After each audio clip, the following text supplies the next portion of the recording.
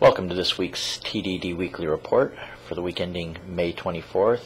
And yes, right up over there, those are Nerf darts, and I do have a crossbow that shoots them. Might demonstrate it someday.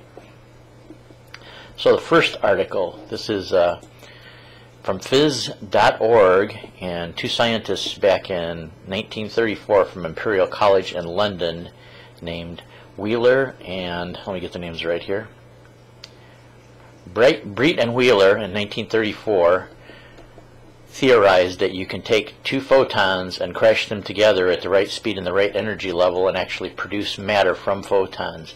Now, it's taken this long to be able to get an experiment to be able to show that this could happen as far as a pure experiment. It has been done before and proven, but as an offshoot where in the experiment they had to actually introduce regular massed particles, particles of quite large masses. So it was never done as a real pure experiment, and the scientists themselves didn't think it could be done as a pure experiment. Well, now I guess they do have a procedure using modern day equipment that can be done, so they will actually crash two photons together at extremely high energies, just in case you're thinking that you could just take two flashlights and aim them at each other, and yeah, the photons will in a way kind of encounter each other, but even the highest energy laser you could possibly buy, you're not going to have this happen. This has to happen at huge and tremendous energies, and it gives details of the way the experiment's going to happen, and I guess several labs are rushing to be the first to actually do this as a pure experiment. But if you're into some heavy physics reading and some heavy physics theories, this is kind of cool how they will finally do a pure experiment using photons only and prove this theory to be correct. And next up, this is a cool gadget. In fact, this was submitted by, the first one was submitted by Jose Angel, and there's another one too that I'm going to include along with it because they're both 360-degree cameras. And the first one's a Kickstarter project, and it's, I don't know how to describe it. It's kind of shaped like a Weeble, fits in the palm of your hand. I'll put a picture up of it. And it produces 360-degree panorama-style video. It's already blasted way past its Kickstarter goal. Its goal was 150,000, and right now it's at 489,000. So it's pretty certain this thing is going to be produced. And I guess estimated delivery is sometime in August of this year, 2014. But yeah, a 360-degree high-quality camera. Not really sure if this thing is going to end up being a novelty, kind of like the 360-degree attachment on a bloggy camera. I had one of those bloggies that you had the semi-hemisphere mirror attachment, so you could do 360-degree.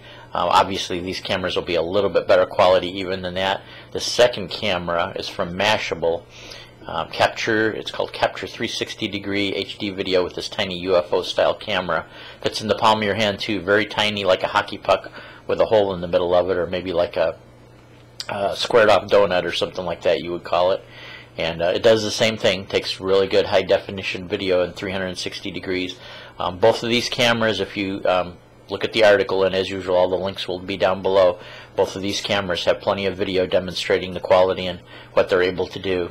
So yeah, just like your opinion on it, is it going to be another novelty like the old bloggy with the 360 degree? Is it going to be a novelty similar to the remember when everybody was doing 3D and stereo capture on YouTube when they brought that out? And now that seems to come and go. I mean, there's still some of it being produced, but more like a novelty item. But anyway, these are two cameras, and people asked about the price, and it seems like from reading both articles in detail, they're both trying to aim, I don't know if this will happen, but they're probably both trying to aim towards that $399 price point. I think ever since GoPro has come up with that, brand new $399 entry price level, I think everybody's been shooting for that as the mark. So that's my guess, that if and when these do come about, you're looking at about $399 for it. Might be worth it if you want to experiment around. And certainly if you do, and you make a test video, send it to me. I'd be happy to promote it on the TDD website. Okay, this next one is for another regular contributor of mine, Sirshitsalot. This is from, let me get the website here, Charged. Let's see, it's called chargedevs.com. Toyota makes it official. Battery EVs stink. Fuel cells rule. They're not totally getting out of the battery business. Toyota is still going to make electric fuel hybrids, but they're ending the contract. They had been the contractor for Tesla, supplying batteries to them for their electric vehicle, but Toyota just thinks the future is not in pure electric vehicles. And I'll have to admit, about 10 years have gone by in development, and I really expected some major breakthroughs. We need either a major breakthrough in engine, in motor efficiency, or a major breakthrough in battery technology, or at least a medium breakthrough in both. Because until we can come up with around a 300-mile cruising range and a quick recharge time, like 5 minutes or less, people are going to want to be able to use their vehicle for more than just short trips.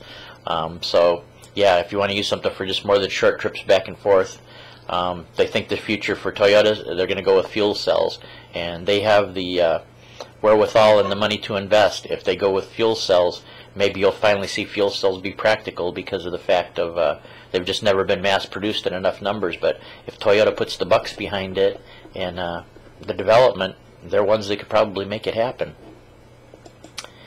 And last up, this is from Gizmodo. NASA is letting citizens commandeer a long-lost satellite. I had talked about this satellite before. This was a satellite that was used for observation of Earth and sun effect. It's the IC3. Well, this group is going to take over. They're willing to take over, and NASA's actually signed the papers. So the IC3 Reboot Group is going to, that's what they're going to name themselves. The official name is SkyCorp Space Ref Space College Foundation. But yeah, NASA signed over the paperwork after they took this thing off of its original mission and took it after 2 comets doing comet hunting. NASA pretty much gave up on it and abandoned it, but it is still, as far as they know, functional. So once this group gets a hold of it, they've reached their goal, I guess, of raising enough money to actually put the stuff together, and they're rushing against time right now. They've got about 2 months to come up with software to replace the communications and a good satellite antenna to talk to this thing. And once that's accomplished, they're going to use this as a future and future missions to chase other comets and possibly to train people to run satellites in the future. So a good thing for some of the future scientists that run new satellites under private control. So if you get a chance, check out this article from Gizmodo.com. So that's about it for this week. Take care, everybody. I will catch you next week.